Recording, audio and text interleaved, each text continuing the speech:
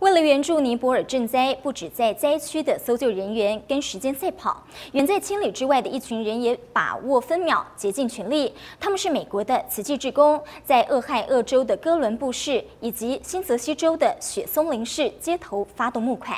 慈济人以最柔软的身段，募求每一份爱心。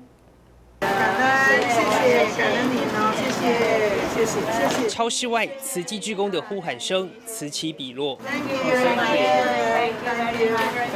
不同的语言代表着来自不同族裔的爱心。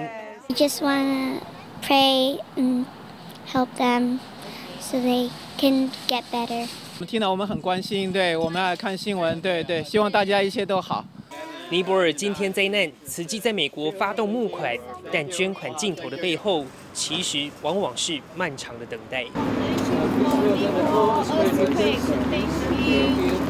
今天的人可能也比较少一点，所以募款的成绩没有以往的好，但是我们还是很努力。我想救灾并不分说今天是为哪一个区域的人民，或者是为了某些事情在募款，那我们就是尽心尽力这样子。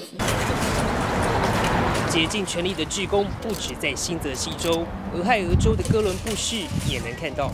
Thank you so much. Thank you very much.